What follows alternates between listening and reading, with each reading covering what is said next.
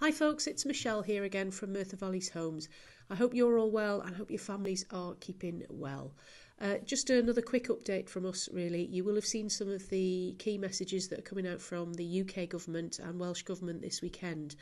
Clearly the message is really being reinforced around staying at home, cutting down all non-essential contact as much as possible, and obviously protecting our older folks and people in vulnerable groups. We will be following that.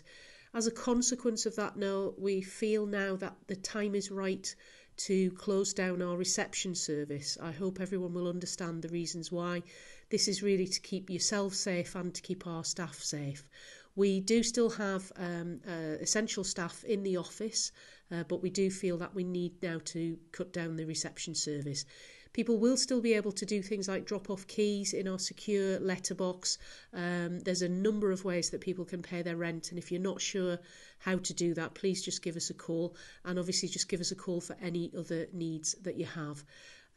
We are going to be sending out some letters on this throughout the next week, but it does take some time for us to mail out to all our tenants. So if you're on social media, if you do know other tenants, please just could you help us by spreading the word that our reception area is now closed. Obviously we're continuing to do things like our emergency and essential repairs are still going. Our fantastic workforce are still trying to get around as many people as possible, but please help us to help you by following the safety guidelines. That would be really appreciated by all our trades folks. The other thing to say is that we are still continuing with our wellbeing phone service. We've contacted lots and lots of elderly and more vulnerable tenants already. If you haven't had a call from us yet, please just give us a call. We put you on the service.